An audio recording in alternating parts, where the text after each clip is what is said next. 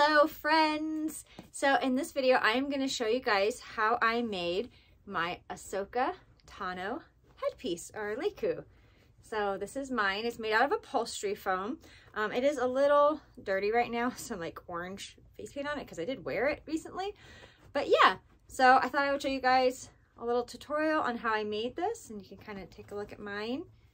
This is the back of it. So like I said, it's made out of upholstery foam and fabric, and it's pretty flexible. The little headband here is made out of EVA foam, and then the little diamonds are 3D printed on there. And then I did airbrush it to paint it, so that is it. And so you guys can kind of see how it fits on. So it just fits like a helmet, kind of feels like a hat. It's pretty comfortable. You have a pretty good range of movement. I mean, you could move more, but you know, like it might start to like pop up a little, but yeah, very comfortable, very lightweight. So yeah, let's get to the tutorial. So first we're going to start with our pattern, and I'll leave a link to this pattern down in the description. I just want to cut out those pieces, and we're going to now cut those out of some foam. So I'm just using upholstery foam. You can just get it at your local craft store.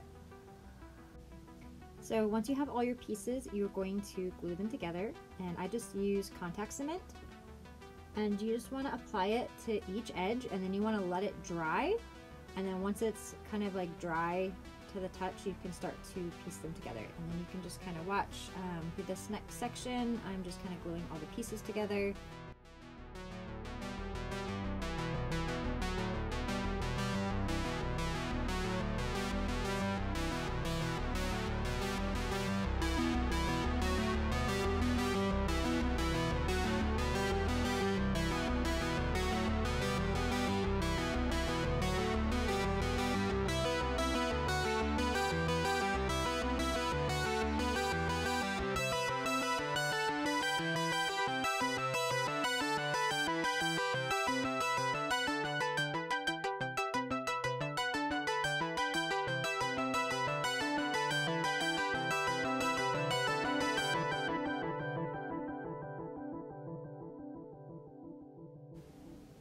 So this pattern did call for like a wire to go in this. So this is the part around like your face, and so you can put like a flexible wire in there to make it adjustable, so you can kind of tighten it, so it makes the headpiece a little bit adjustable. So that's what you're seeing here. I'm just putting some glue down so that I can glue a wire in here, and then we'll fold that over the wire and secure it in there.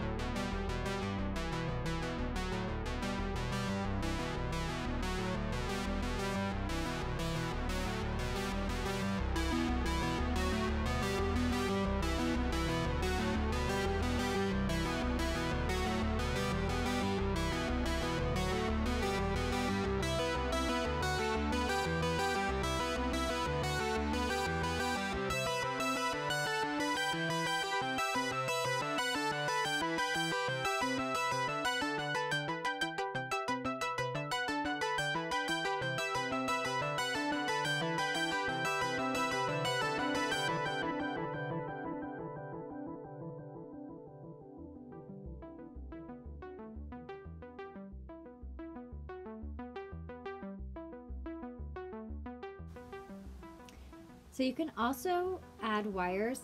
So this is where the little points, I guess the montrals, but they kind of look like the pointy parts. You could put a wire in there too, so you can kind of adjust that and almost make them a little bit posable, so you can, you know, just tweak them a little to make them look just how you like.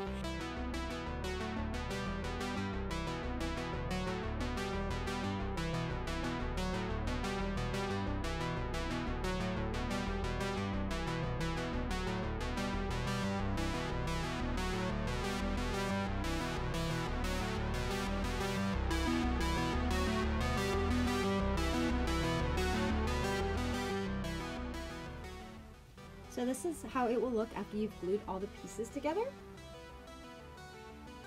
And so I didn't film a lot of this step because it was a little bit tricky, but what I did was I took some fabric and I covered the whole thing. And I did sew it down in places and then also glued it down. So this is where I'm using that barge cement again to glue down some of the pieces. So I did, originally I sprayed it with a spray glue, but it didn't really hold the fabric down and the fabric was kind of popping up and bubbling. And so a lot of those places I decided to just go ahead and use the contact cement. So I sewed it down in places, but wherever it was still popping up and wasn't really securing down with the spray glue, I used the contact cement. And if I was to do this again, I would probably skip the spray glue because it just didn't work well at all and just go straight for the contact cement. There's probably better ways to do this, and some people sew it on completely, but I was trying to minimize the amount of seam lines I had. So when I laid my fabric down, I was trying to get as few seams as possible. So I was trying to like stretch the fabric over it and just glue it down as best I can. So that's what I'm doing here. I'm just kind of gluing down the pieces, and then I will sew up the rest of the seams by hand. And so you can see this is what it looks like after it was all sewed together. And there are some spots that looked a little rough, and so I wasn't sure how they were going to turn out, but I still had to coat it with some Plastidip and then also paint it. So yeah, this stage didn't look super pretty, but you can see I tried to hide as many of the seam lines as possible, and you can see where I had to sew it in around the edges. But a lot of that stuff gets covered up by the headband and of course the paint job, and a lot of that is the parts that is like up against your body, so you don't really see it. So yeah.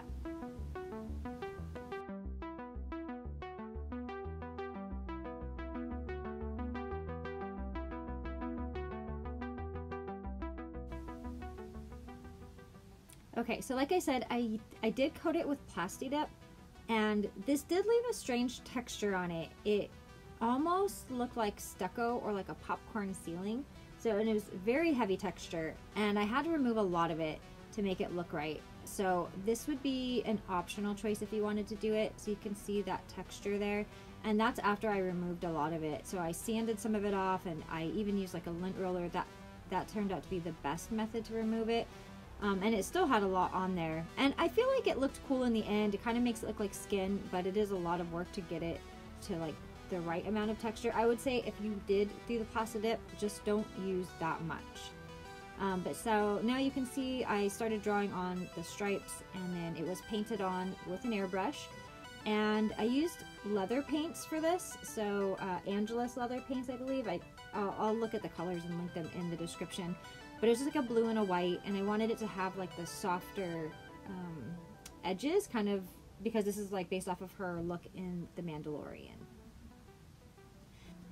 So this next part is the headband. Unfortunately, I didn't film that much of it, but it is made out of 4mm EVA foam.